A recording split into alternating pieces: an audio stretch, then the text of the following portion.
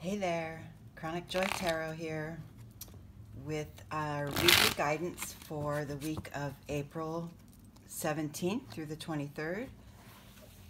We're in the middle of this beautiful spring month of April, and let's see what's happening here for the rest of the, well, actually, the beginning of the second half of the month. How about that? I hope everyone's month is going well so far. And I know mine is. We're going to see what we've got going here as far as where we're standing now and where we're headed for the coming week. We start out here at the point of the highest point of consciousness. Third eye's lit up. So we're starting here in a good place. It seems like whatever we've accomplished in the past week has brought us to, another level of understanding, another level of perspective, the way of seeing things. Maybe some of us might feel a little more calmer, a little more detached from drama, and that's a good place to be. We're supported by that. The underlying hidden support to this energy is the moment-to-moment card. This is a card that assures us that no matter where we step, we'll be okay. We'll be supported.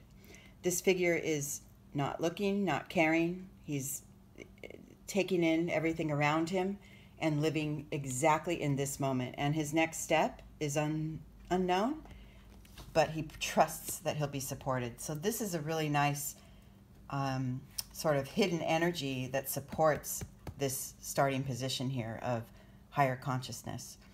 Good place to start. And in our external world, it shows up as going with the flow, which is lovely. It's a really nice, this is a really good 3-card spread here to start our week. So we're in a place of a better understanding of what's going on around us, supported by sort of a feeling of actually internally and externally of not really having to worry. Nothing really to worry about right now. If you feel a little extra stress and that you're feeling worried, check in with your heart, because what happens when we start to worry too much is we're too much up in our head. We're too much in our mind. The thoughts are chattering too loudly. And if you just go deep into that spot way within that just always knows, and that's, of course, your soul, your spirit, your higher power, your place, that reaches God, whatever semantics you use, we all have that place deep inside that always just knows that we're okay. And this is where we're starting from. And if you feel like you're not there, do a few meditations at the start of this week to really just appreciate what you have, how far you've come, where you stand in this moment. And then looking to the week ahead, this is nice place, success. We pulled the success card. So by having this foundation of, I wouldn't say, don't worry about anything, but the foundation is that trust, that even if we have things to tackle and worry about and manage, we know we're always okay. And that's a really good foundation to have. That will lead you to your success. Success, whether it be in, like literal outward success, financial, in your life, in your work, or a personal shift of feeling more successful at mastering these energies. It's a nice thing to look forward to, and if you have this foundation, it's easier to get to. Okay? And then underneath that energy, or you could call it, we call it the internal hidden energy that's kind of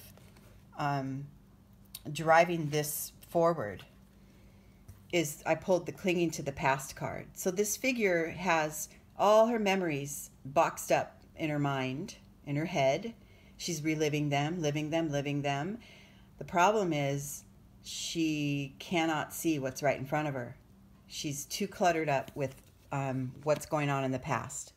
So if we can loosen that need to cling to ideas and memories of the past that no longer serve you. The happy memories, of course, help you along the way.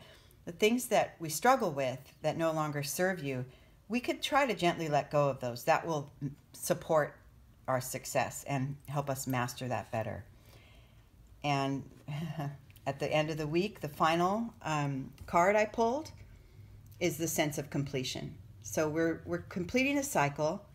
And of course, like I've said before, this puzzle piece is being placed, the last piece in place is going into the third eye spot. So your intuition, intuitively, realizes that, you're completing a cycle, or you could be just literally completing a cycle in your life. This time of year, the spring month, the first sign of the zodiac is Aries. This is, everything's blooming, things are warming up. This is a big time of shifting. This is, almost like, in the zodiac, it's the start of a new year. Our calendar year, it's not exactly the start, but it is the beginning of spring. So this is about fresh starts. This reading is supporting that, where we've come to a place of better understanding. We can operate better from that higher sense of consciousness, that deeper state of knowing we're okay. And that will lead to success. As long as we can maneuver our way past this card here, which is that one that, but, I don't know, like say you're in some sort of a conflict with someone and you can't let go of the things they did and said in the past, it will block your success to complete that cycle and leave it behind for good. We're all humans on this planet trying, we're doing our best, right? We're just human. And when we hold people accountable for their actions, even if they were deep in the past, and sort of use that as a touchstone or a guidepost for our own happiness, we're in trouble.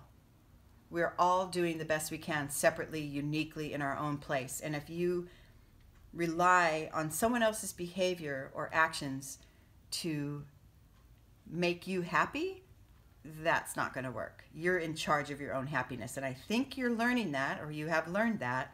So go ahead and continue that energy and look forward to a really successful week.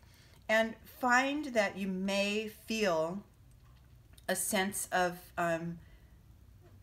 completion or a sense of accomplishment within. There might be a subtle shift within your own spirit that, that you notice, that you feel, oh, maybe 6 months ago, I wouldn't have responded this way to whatever this is going on in your head. But now I feel better equipped because I know I'm always okay. Okay, I hope you enjoyed this reading. I hope you enjoy your week. Subscribe to my channel for automatic updates and monthly zodiac readings as well. We'll see you next week for another reading, and then at the 1st of May for the zodiacs. If you want to book a reading with me, if you look in this corner right here, right now, there's a link to my website, and you can find out more information and book a reading with me. Okay, I hope you enjoy your week. This lovely spring weather. Okay, take care. Bye.